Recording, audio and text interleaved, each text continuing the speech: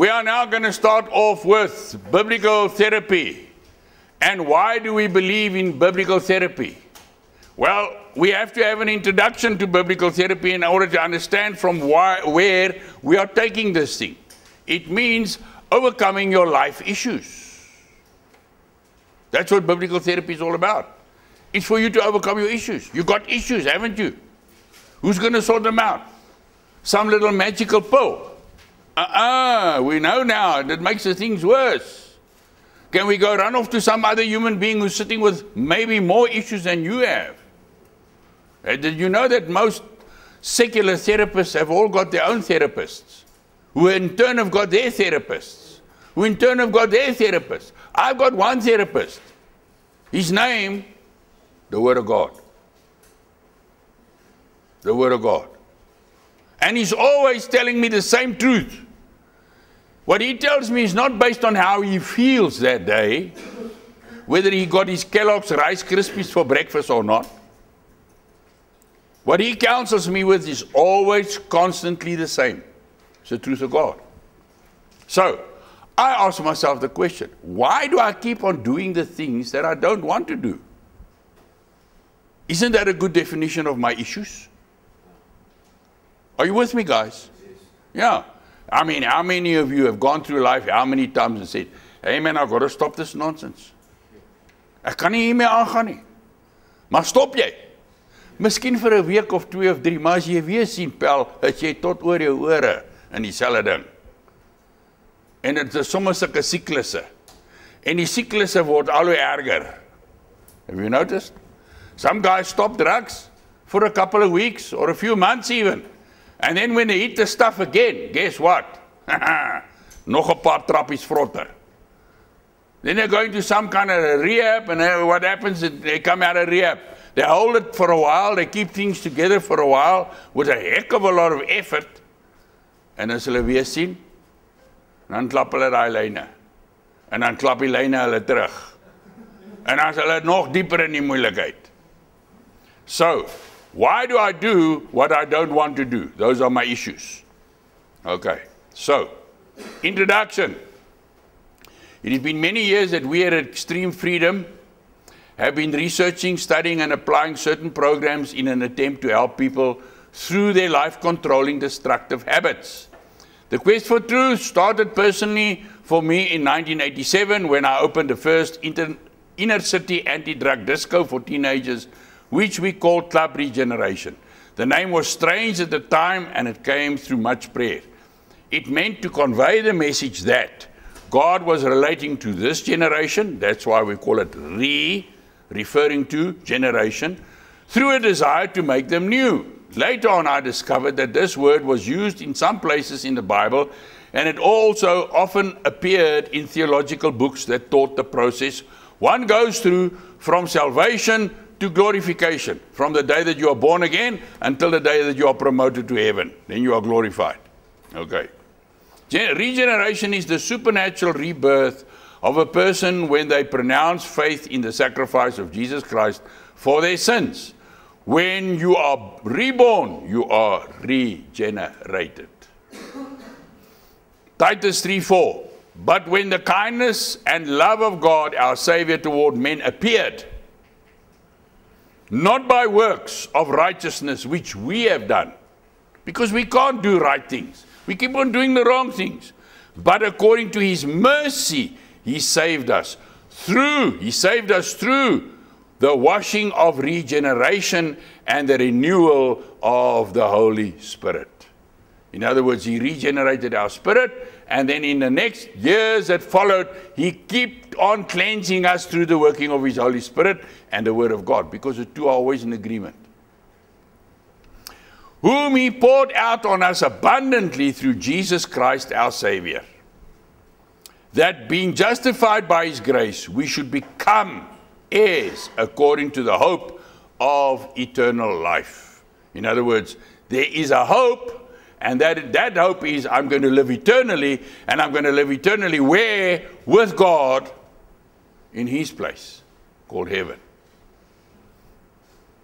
Blessed be the God, 1 Peter 1:3. Blessed be the God and Father of our Lord Jesus Christ, who according to his great mercy has regenerated us again to a living hope through the resurrection of Jesus Christ from the dead. At that time, drug abuse and the addictions that came with it was still the exception to the norm. Daar was nie baie ons op drugs nie. Our focus was more towards prevention, so we spent a lot of time talking to teenagers at the club, at their schools, and wherever they socialized.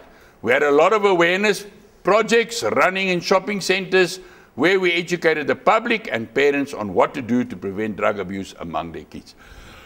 So Michael is this morning at this primary school giving his testimony and talking to the kids about not getting into drugs. Receive Jesus Christ in your life when you're young. Then you're going to bypass all this other rubbish. As time went by, we had to deal more and more with counseling families where one or more of the teenagers started experimenting. This was normally discovered by their parents because of dysfunctional behavior at school or at home. This behavior manifested in the form of truancy, staying away from school, aggression towards family members, petty theft, lying and manipulation, and in extreme cases, clashes with the law and running away from home. In some cases, there was also involvement with self-styled Satanism and other forms of witchcraft. This is now in the early days. So, due to exposure through the media by means of talks on the radio as well as TV interviews, I became sought after in terms of counseling families with the above-mentioned issues. I counseled as best as I could, based on my own previous involvement with drugs and Satanism. But I soon realized that more specialized training was needed to deal with these very complex issues. Every possible avenue of theological and Christian-based counseling training was researched here in South Africa, but I just could not find anything that was purely Bible-based and addiction-related. The secular models proved to be very ineffective with a success rate of 5% and less. Why go and study something that doesn't work? You're mad.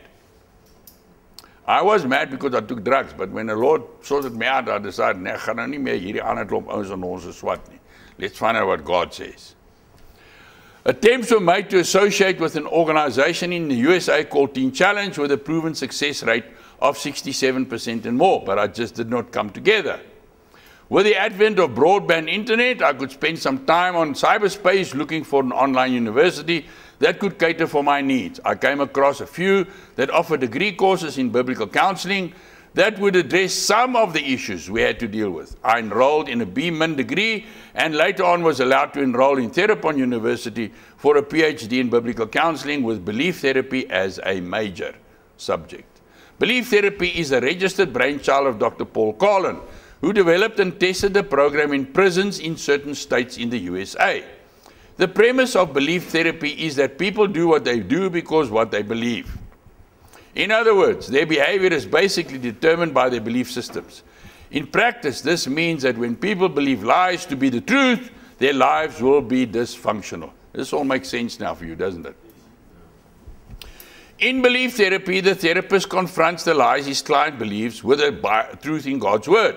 He or she is then challenged to change their mind and their belief system to bring it in line with God's will. Issues such as doubt, fear, perceived rejection, guilt, anxiety, stress, and various forms of depression are dealt with and the healing process is started. Once new biblically based thinking patterns are established, the person is on the way to a radically new lifestyle. This also correlates with the teaching of many other Bible-based counseling luminaries, such as Dr. J. Adams, Dr. Wayne Mack, John C. Broger, and Adam Pulaski, to name a few. It is all out of this wide but in-depth pool of resources that we've put together this basic Bible therapy handbook. I no longer give you a handbook because these things were lying around. I now give you the notes and you make up your own handbook. How's that? And in the meantime, you write. And while you're writing, you know what? You're rewiring your brain. You see? Okay, Proverbs 11:14. Where no wise guidance is, the people fall. But in the multitude of counselors, there is safety. So, did I go and counsel with a whole lot of people before I put the program together? Yes. Adam Pulaski, Broger, J. Adams, Dr. Carlin, and a whole bunch of oaks. I went and said, look, what did they say? And where they were in complete agreement with one another, I knew, hey man, this is the word of God speaking. Let's get this thing together. So yeah, you got it. Belief drives behavior. Just to prove that we as biblical therapists are not out on a limb, there are a few highly esteemed secular therapists and Christian psychologists who agree with the premise that it is our beliefs that drive our emotions and then our actions. One such person, and this guy is not a Christian, was Dr. Albert Ellis, he's now dead, who developed what is known as rational, that's thinking, emotive, feelings, behavior therapy. In other words, my thinking determines my emotions, which determines my behavior. Okay, you got that. Its premise is based on the feelings, on the following. REBT begins with ABC. A is for activating experiences. These are the things you go to, such as family troubles, unsatisfying work, early childhood traumas, and all the many things we point to as sources of our unhappiness. Those are activating experiences. B stands for beliefs, especially the irrational, self-defeating beliefs that are the actual sources of our unhappiness. Because we go through unhappiness, we build up a belief system. That belief system is based on negative experiences. So what does it actually point to at the end of the day? We start believing lies. And C is for consequences, the neurotic symptoms and negative emotions such as depression, panic, and rage that come from our beliefs. For example, a depressed person feels sad and lonely because he erroneously thinks he's inadequate and deserted. Actually, depressed people perform just as well as non-depressed people. So a therapist should show the depressed person his or her successes and then attack the belief that they are inadequate rather than attacking the mood itself. So let's forget about what you feel right now. You feel inadequate. But let's have a look at what you've achieved in the past. Were you such a loser? No, there were certain things in your life that you did right. So let's deal with this lie. You're not a total palooka. There are some good things that you've done in your life. And you were loved and cared for, and you were socializing normally with other people before until you became an addict and your behavior became so fraught. Nobody wanted you anymore. That's why you now feel inadequate. It's because of the drugs, China, not because of who you are. You got it? There's a vinnige een daai. Okay. Although it is not important to therapy to pinpoint the sources of these irrational beliefs, it is understood that they are the result of philosophical conditioning. Philosophical means thinking. Habits not unlike the habit of answering the phone just because it rings. Further, Ellis says that we are biologically programmed to be susceptible to this kind of conditioning. Well, it's true. A child doesn't have to learn to be naughty. It is in its genes to be naughty. So we are biologically programmed to be negative because of the sin factor. Nee. Irrational beliefs equals sin. In biblical terms, we know that the irrational beliefs Dr. Ellis refers to is in fact the lies that Satan spreads around. We also know that the philosophical conditioning he refers to is our subconscious awareness of sin and how we relate to that. The biological programming points to our propensity to disobey God and to do our own thing. I mean, there's Adam and Eve. In paradise, they got no worries at all. God says, don't eat that tree's fruit. What do? Hulle gaan vreet die ding. That's human nature. What you are going to find from time to time are references to research and findings by noted psychologists that correlate greatly with the same truths we find in the Bible.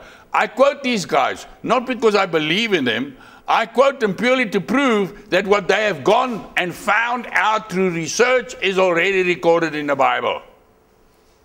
Their little egos and pride prevented them from going to hear from God first. So they had to go and find out and find out and find out. And eventually they came to the same conclusions as what is written in the Bible. What does it tell you? Go to the Bible first. Not so. Isn't that the more intelligent way to go? That's why I didn't went and study psychology. It is not what we are trying to validate what God says to be true by quoting them. It is just that we want the reader to understand that God has given us a handbook on humanity that covers every single aspect of our spiritual, psychological, and practical living experience. It's all there in the Word. From our study so far, we can come to no other conclusion but that God is the ultimate and supreme psychologist we can get counseling from. There is, however, one great and unchangeable fact. God does not theorize. He doesn't have to make up a theory and then try and prove it.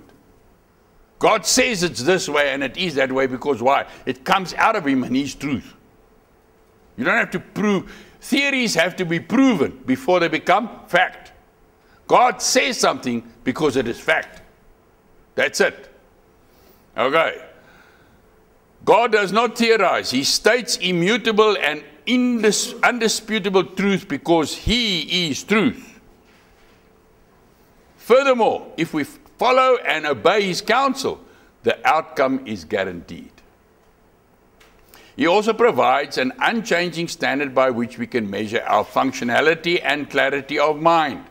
This has been the anomaly, the problem, that could never be resolved among secular psychologists and theorists. Namely, where to find a perfect man against which we can be measured. We all have our own shortcomings, failings and weaknesses when we are truthful. Jesus Christ was the only one ever in whom no sin or wrongdoing or lies could be found. Consequently, he is the one against whom all of us are measured. In science, if you want to prove a theory, you do a couple of experiments. If you come to the same result every time, guess what? The theory is proven to be factual and it is scientific.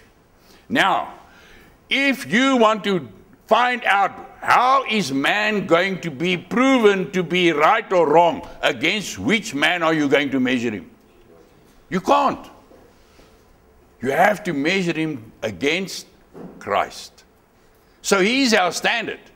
So as far as biblical therapy is concerned, it is scientific because it's got a measuring stick against which you can measure. In psychology, you don't have it because you have no perfect man against which to measure yourself. You understand? So they try and tune us. What we believe in the Bible is mumbo jumbo. Who's busy with mumbo jumbo? They are. Because what they're stating and what they're theorizing is not provable. There's no man against which you can prove it. We can prove what we say against the Word of God and against Jesus Christ. So I have a measuring rod against which I can prove my functionality or dysfunctionality. All right. Romans 3:23. For all have sinned and come short of the glory. There's no man against we can measure ourselves. Jesus is the Word of God. Biblical therapy is a faith-based process during which we compare the lies that have formed our belief system with the truth according to God's Word. According to the Bible, we discover that the embodiment of God's Word is His Son, Jesus Christ. Jesus and the Word, one and the same. John 1:1, in the beginning was the Word, and the Word was with God, and the Word was God. And in verse 2, He was in the beginning with God. We also learn from Genesis, which reveals to us the creative process through which God brought the physical creation into being, that He spoke it all into existence. So through His Word, the heavens and the earth was produced, which denotes the creative force of God's Word. Furthermore, He keeps it all in perfect balance, sustains it and grows it through His Word. John 1:3, all things came into being through Him.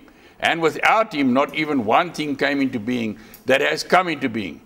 In Him was life, and the life was the light of men. And the light shines in the darkness, and the darkness did not overtake it. So the truth will always prevail over the lie, provided you believe the truth. Jesus equals power to change. The life referred to in the scripture is twofold. It is a life as in life and death, but it is also a life that brings light as in spiritual awakening. Darkness is the absence of light, as lies are the absence of truth. Every day we have the day and night to remind us of this reality. namely that God made a difference between light and darkness through his word. He also sustains the system through his word. His word is the exact expression of himself, because God cannot speak a lie due to his holy and righteous nature. In order to make himself plainly visible to us, he took on human flesh and came to earth according to the prophecies he gave through his servants, the prophets, over many thousands of years. Hebrews 1:1. God, who had many times in many ways spoken in the past to the fathers by the prophets, has in these last days spoken to us by his Son, whom he has appointed heir of all things, by whom also he made the worlds, who being the shining splendor of his glory and the express image of his essence, and upholding all things by the word of his power, through himself, cleansing us of our sins, he sat down on the right hand of majesty on high. So all of this stuff that we see in creation is to prove that Jesus Christ is the Son of God, and what's more, that he has the power to change us from sinful creatures to saints. Got it? Don't forget it. So in fact, we see that Jesus Christ is the Word of God, and he has the power to cleanse us from our sins. We will look into this more deeply. As for now, we must just want to lay a basic foundation for the dynamics of biblical therapy. Jesus, our standard. And the Word became flesh and tabernacled amongst us. John 1:14. And we beheld his glory, the glory as of the only begotten of the Father, full of grace and truth. Very, very important. When we go back again to Genesis, we also find the origin of sin, and we see that it directly related to the believing of a lie by Adam and Eve. The lie they believed was that if they disobeyed God by eating the forbidden fruit, they would become just like him. They were already like him. According to Scripture, they were already created in his image. All Satan had in mind was for them to disobey God. By disobeying God, they put distrust in their minds concerning his word. That's why we have to believe again. He wanted their trust and allegiance to God, to shift away from the source of truth and light to the lie and darkness, which would lead to death. Biblical therapy, therefore, in a nutshell, is to expose the lies we believe by comparing that with the Word of God, and then to change our minds back into trusting and believing what God tells us to do. Our standard for truth then becomes the life and teachings of Jesus. Jesus is the way.